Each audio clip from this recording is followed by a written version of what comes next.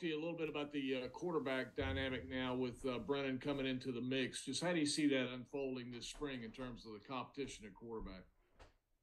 Well, I can't tell you how it's going to unfold. I mean, that's why we're practicing. But the quarterback position is the same as every position on the team. There's competition there, and excited, that we've been able to add an experienced player that has, the background in our offense that Brennan has. But, every position deserves competition. I think that's what brings out the best in these guys. And as you know, and as we saw last year, it's not just about who wins the starting job. It's about the development of everybody, because any of them could end up being our starter at any point in time. And this could go on for a while, referring to the quarterback job or any others.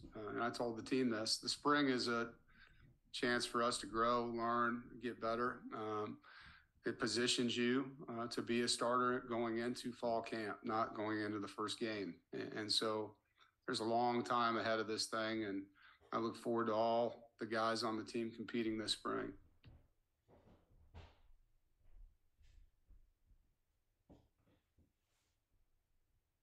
Gibby?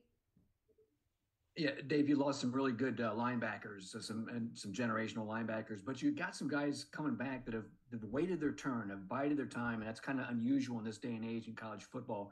How proud are you of those guys for sticking around and now here their chance is to shine this year? Yeah, no, you're right. It's losing Drake and Isaiah, two guys that have played a ton of football. Devon Betty has waited his time behind Zay. He's been a really good teammate. Jalen Scott, same thing. But behind them, I know there's competition for these spots. It's nothing's going to be handed to them either. It's no different than the quarterback position. And Caden Fordham and Jordan Poole are two guys that look really good in the offseason program, and I'm excited to see them. Jalen Parker, another young man that's really changed his body, and they've been here now 2 years, helped us on special teams. And so it'll be exciting, at that position group competitively. And, again, it's going to take some time. You need to get these guys into a lot of reps so that you can see, where they're at. But you're right about guys not waiting around anymore. It's been unique here in a couple different. Last year, Jordan Houston was that guy that waited his turn behind Bam and Ricky, and so it's unique. I think it speaks to the culture of our program that guys are willing to do that and continue to develop and grow and find other ways to help us win until it's their time. And, this offseason's been fun, to see those guys step up and have a bigger voice, with the absence of Drake and Isaiah's. David? Hey, Dave. I wanted to ask you a little bit about Zach Myers. I know you guys were one of the first to really find him and recruit him. What was it about him that you felt fit so well with your program from a mentality wise? And what is it about just kind of his personality that you were so drawn to? Christ School has been good to us now. Aiden White obviously came to us from there. And so once you get someone from any program, it leads you into not a pipeline, but just a little bit more info, on the upcoming players. And found out about Zach. He's a guy that plays both sides of the ball, had offers on both sides of the ball, very versatile athlete, can play multiple spots in the secondary, has really good ball skills, catching the ball on offense, has the body type, the measurables that we look for. As you got into it, started, getting to know him, just really outgoing personality, caring human being, hardworking, competitive guy, multi-sport athlete as well, and really good family. His family story, David. I've been told you're doing a story on that, so I'll let you do that. But, it just fit all the things we were looking for, and we had to work hard to get him. He was a guy that ended up being a recruit that had a lot of options. Matt? Yeah, Coach, you got two new coaches on the offensive staff, and you moved a couple coaches to new position groups. Just how has that gone so far, and how has that transition been? Yeah, it's been great. I think Coach and I, exactly what I expected him to be, very creative, unique, You can see why he's a tough guy to coach against. You know, he knows his system. He also is open to learning things and evolving and getting to know his players, and spends a lot of time watching them, you know, studying them on film. Coach 2J's brought great energy to the O-line. You know, Coach Garrison did a great job here, and so he walked into a room that, you know, loved their former coach, and I think he's done a really good job of building his own relationships and teaching them new things and adding to their repertoire, giving them new tools. I'm excited to see those guys this spring coach, you know, in action.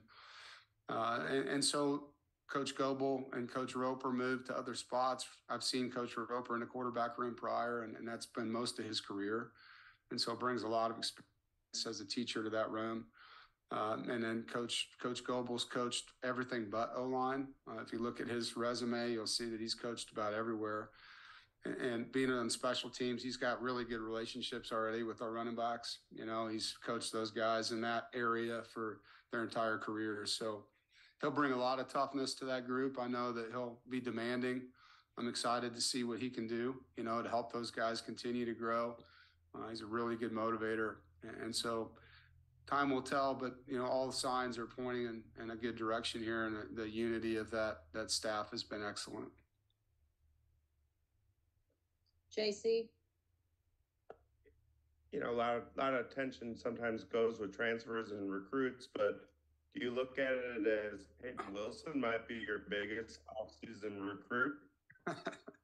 Yeah, I mean, anytime you get a guy back that has that kind of experience on your team, and we had a bunch of those last year, you know, it means a lot. And Peyton's grown up so much as a person and a leader. I'm so proud of him and excited for him. He's in a great headspace. He's doing a really good job just being himself, but also stepping out of his comfort zone a little bit and using his voice more. And I would have told you 4 years ago, it's probably his biggest fear is public speaking. You know, just seeing him now get in front of the team and talk when he needs to. He's done a great job with that. And so very proud of him, excited for the program to have someone of his caliber back, and, you know, praying that he's going to have the type of year that he wanted to have as his final season. James? Yeah, Dave, I joined a little late, so you may have already answered this, but you've had some turnover in the wide receiver room, graduation, transfer. Just how excited are you to see some of those younger guys this spring? Yeah, it's definitely a group that's worked hard. They know they have an opportunity. Keon's really the biggest guy back from a playing time standpoint, you know, and so there's a ton of people in that room that are going to be competing to get the ball, you know, and excited to see how that evolves. And then there's some new faces coming in too, you know, with Dakari Collins transferring in. You see Javante Vereen here as an early grad. Casey Conception here as an early grad. So there's a lot of competition for the football and the receiver H-back tight end rooms. And because of what we lost there, I think you're going to see some new faces, obviously, and some guys in some new roles. And then you have some guys that have played a little bit that are trying to play a lot. You know, you've got Anthony Smith, Josh Crabtree, Julian Gray, you know, guys that have been here that are Porter Rooks. Porter probably being the most experienced guy that wasn't a starter. Those guys, you know, trying to now step onto the platform as the guy. And so this spring's a really important time for these guys, you know, to get out there and showcase what they can do and compete.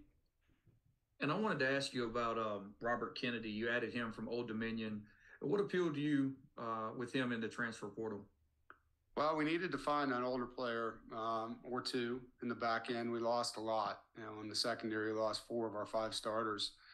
And even though there's guys back that started a lot of games, you know, the depth went from having, you know, 2 guys that could be starters to 1 guy that's been a starter. And so we wanted to add, with Tyler Baker-Williams' departure to graduation, another guy that could compete in that nickel room that was older. Felt like that would help that room a lot. You know, Jakeem Harris is back and Devin Boykin is back, guys that have started at safety and nickel. So just getting 1 more older player in there to compete with the younger guys that we have, we thought was really important. He's a guy that's played a lot of football. He's really impressive on film. You know, physical guy that can run, cover, blitz, tackle, does all the things that we were looking for. Thanks, Dave. You bet. Gibby, Yeah, Dave, obviously you got a good team coming back, but the outside expectations that you had last year probably won't be the same this year. Is that going to be nice for you guys to maybe fly a little bit under the radar possibly this year? Yeah, I mean, I think just the line of questioning will be a lot different. You know, I don't know. I mean, I liked the position we were in last year too. You know, I think we had a lot of good players that had earned that, and that was where we were at. This year's team's got more to prove probably because of the lack of returning starters, which maybe puts a bigger chip on our shoulder, and we do, you know, fare well in that kind of landscape, I think. But, you know, this is a team that wants to prove themselves, no different than last year's team. I think last year we knew we were up against expectations and probably complacency. You know, this year we've got to outkick kind of where people are putting us, you know, and I think that's what's fun about this is just getting a chance to go out there and compete and prove who we are. Does it change how you guys coach in any way? Not really how we coach. It definitely changes conversations. I mean, you're going to be talking about different things. You know, we don't have 21 starters back, you know, so we're talking about a lot of different things in that room. And in our case, we got 40 some new faces by the time we start in August. You know, we're talking about a lot of different things than last year when it comes to just the team chemistry and getting this thing to gel. And one final question, Dave, you had some great leaders last year. Who might step up and be one of your more vocal leaders this year? Well, that's what we're excited to see. You know, I think the offseason program guys stepped up. Peyton's obviously going to be one of them. You know, Dylan McMahon, guy that played a lot of football for us. Tim McKay's played a lot of football for us. You know, those are guys. Keon Lassane, you know, played a lot of football, receiver. You know, Jakeem Harris and Devin Boykin in the secondary, Shy Battle in the secondary. You know, so guys with returning experience. And then there's guys that are, by the end of the spring, may earn jobs that have a voice on our team. And Betty being one of those guys has got a big voice, you know, but he's got to win that job to have that voice carry the way he wants it to. And so, you know, we got to let competition and time play out a little bit before we know the complete answer to that question. James, Yeah, Dave, you mentioned Dylan McMahon. Obviously, you've had him at the center now a couple games, and you've had success at that position. How do you view him long term at that position? Well, you know, I think we recruited him to be our center, and because of, you know, Gibby, he ended up being our guard. And with Gibby's departure, Grant Gibson, I'm talking about, you know, Dylan now is inserted into the spot. We recruited him to play as a natural center. He's very good at that position.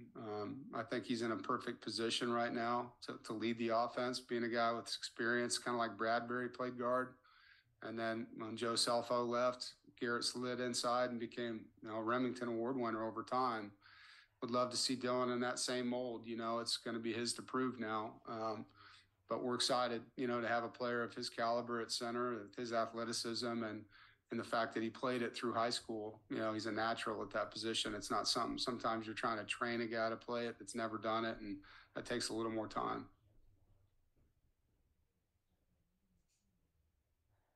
Chip, Yeah, Coach, we've had a chance, obviously, to be around MJ and Ben Finley these last years. Kind of got to know them a little bit, but don't know a lot about Brennan. And can you tell us a little bit about the young man you've gotten to know and just what you know, your thoughts about him?